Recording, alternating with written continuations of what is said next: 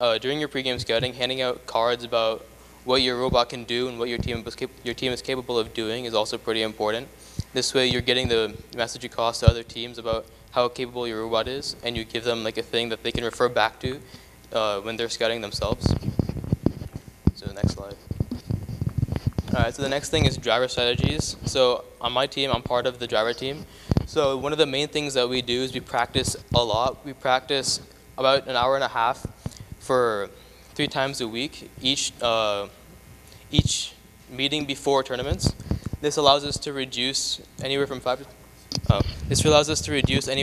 to 10 seconds off of 30-second tasks, and this allows us to become more effective and productive in game. Alright, so a really useful thing is practicing the different scenarios. So say an example of this is laying out blocks or objectives on the field in certain ways so that your driver team gets they get practice in having reflexes and adapting to certain situations. Another good thing is scrimmaging with other teams. If you have local teams that are around you that are able to make it to wherever you're located to have scrimmages or like mock tournaments, this is useful in creating like in-game like real-life scenarios for your drive team to accommodate to and practice upon. Another good thing is if you have extra parts and extra time, you can create a defensive or a dummy robot, and you can give this to a different person on your team, and they can drive against your driver team. This is a good way to improve your driver team's reflexes and ability to adapt to in-game scenarios.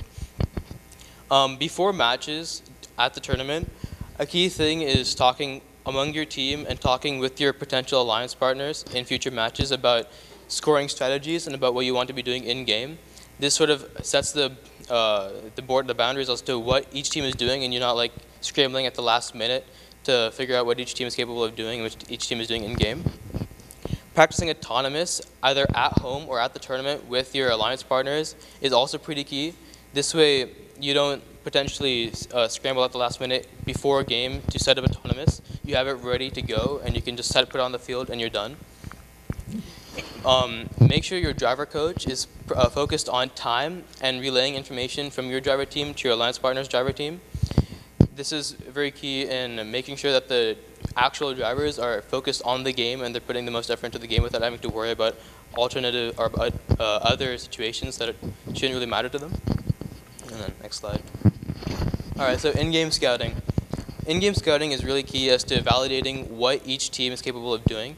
So a good way to get good redundant information and to make sure your information is accurate is to having either one person or one scouting team per red side and blue side. This way you're not missing out on any valuable information, and this way you're getting accurate information. Record what each team did in autonomous. This is key for you to know during future matches, say like during semifinals, quarterfinals, and finals. This way you know what each team is capable of doing, and you're able to effectively set up autonomous strategies and plans for in-game. IntelliUp, record what each teams have done overall. This way you know what each team is specialized in doing. Say like if one team is capable of scoring in the high bucket and you know you're capable of scoring in the middle bucket, that you know that this will be a good combination for potential alliance selection. And make sure your data is concise and to the point. Some people say that the more data you collect, the more accurate and more easy it'll be to create a final plan. In this situation, it's not necessarily true. The more data you have, it could be harder to sift through it all and come up with a defined team that you know you'll be capable with. If your data is more concise and to the point, you'll be able to do this quicker, and you'll be able to do this in a more concise fashion. And the last thing is make sure that towards after about 80% of the matches are complete, that's when you should start creating your list of who you want to potentially pick or who you want to potentially pick yourself. Do you record more than one match for each team? We usually do. We record typically around, our scouts are on the fields for about 70% to 80% of the matches, and then once that's done, we start trying to rank the teams.